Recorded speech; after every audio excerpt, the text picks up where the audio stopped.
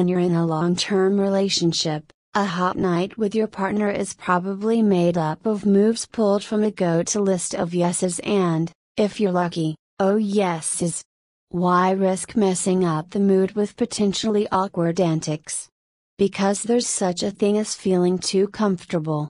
Shaking things up a bit can add excitement and spontaneity, warns Ellen Barnard, a sex educator and owner of A Woman's Touch, a Madison, Wisconsin-based sexuality and education center. The key words there, a bit. Experts agree that you don't need to try, or buy, anything extreme to achieve a big boost in novelty and pleasure. Test one or more of these moves out tonight and see for yourself. Engage in afterplay done with the main event? Now's the perfect time to return to some foreplay favorites, says sex educator Emily Nagoski. Because you're already aroused, you may find that certain moves can feel extra intense, she explains. Not only that, but if you've always been curious but shy to try something new, like, say a type of toy, after intercourse can be a great time to engage because when you're already aroused, and may be less inhibited. Plus, there's no pressure on the trick to actually work. You're just having fun for fun's sake. Open the windows, but close the curtains. The feel of the breeze on your bare skin and the ever so slight possibility that the neighbors might hear your moans can be incredibly arousing, says Harlan Cohen, author of Getting Naked. Or, if you're feeling even more daring, instigate a make-out session in your backyard as it gets dark. Even though it's remote, the fear you could get caught produces an adrenaline rush that adds a layer of excitement and urgency to the encounter. Learn to love lights on sex with these confidence-boosting tips. Scratch his head. The scalp contains tons of nerve endings, that's why that mini scalp massage at the salon always feels so good. Even though the touch is G-rated, the skin-on-skin contact can trigger a flow of bonding hormones like oxytocin that can make you both feel more connected, explains Ian Kerner, Ph.D., author of She Comes First. And because the act isn't automatically linked to sex, it can pave the way for a long evening of back-and-forth foreplay before the main event, which often gets lost in long-term relationships. Just don't forget here's how to give yourself an awesome scalp massage. Corrupt the couch. Don't make excuses about the upholstery, because your clothes are going to stay on. Start with making out high school style and then amp up the action by moving so you're facing him and sitting on his knee. Here, you can rock back and forth while you're kissing, which provides direct stimulation to your clitoris and can be supremely pleasurable, says Emily Morse, a sex expert and host of the podcast Sex with Emily. Start a slow burn like road trip. Sexting sounds simultaneously dangerous and juvenile, but can actually be a lot of fun if you know how. The trick is to leave out words that would make you blush and stick to inside joke type info that would seem innocent to anyone else, suggests Barnard. Something like FYI, I'm wearing that red dress you like with a smiley face can convey just as much as a picture of your underwear, and starts priming both of your brains for what will happen when you finally get together. Read the freezer. Experts agree that plain old ice cubes can make any encounter extremely hot.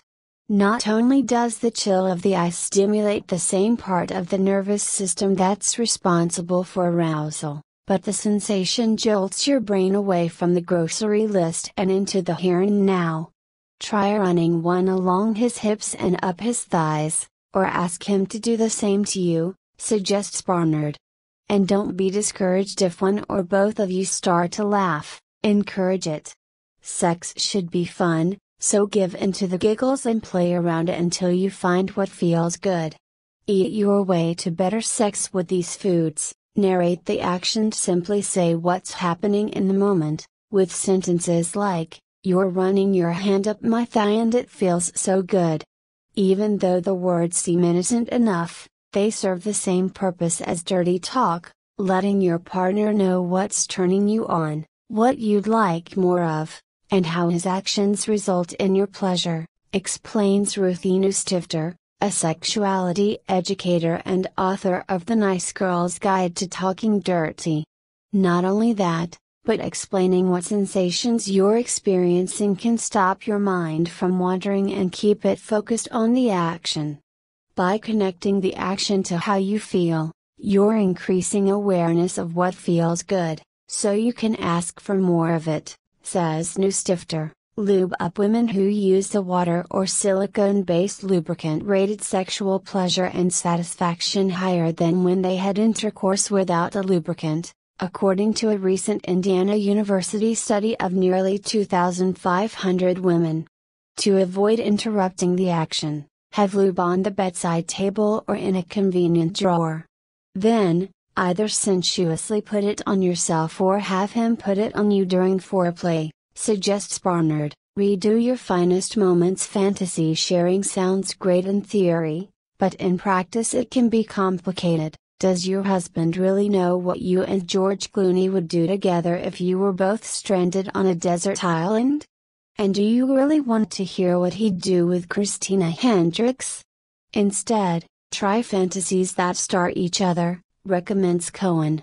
Not into that? Start by giving the play-by-play of some of the exceptionally hot moments you've had over the years.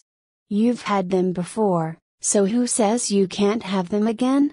Keep it up with these 3 little tips to fall back in love. Try a new move. Kama Sutra inspired coupling may seem exciting, but if you're looking for orgasmic, the deceptively simple coital alignment technique, also known as CAT, may be all you need. In the past 2 decades, studies have found that this technique consistently leads to climax, even for women who have reported difficulty achieving orgasm from penetration in the past, says Debbie Herbanek, Ph.D., research scientist at Indiana University and author of Sex Made Easy. To do it, start in missionary, but have your guy move downward during the thrust as you move upward. The point is to achieve maximum clitoral stimulation, so you might have to experiment a bit until the position of his penis gives you the most pleasure. For more ideas, give these 11 new sex positions a whirl. Take a break. Vacations may only come once or twice a year, but you can have hot vacation-style sex any day. When you're on vacation, your focus is primarily on pleasure. To have a similar benefit, you need to get into a similar mindset at home, says Cohen. One way to do that is to get rid of as many distractions as possible. For some couples, that's renting a hotel room in town for an evening. For others, it's simply spending the night, or a Saturday morning while kids are at soccer practice, in the guest room. Not seeing evidence of your everyday lives can make it easier to totally let loose,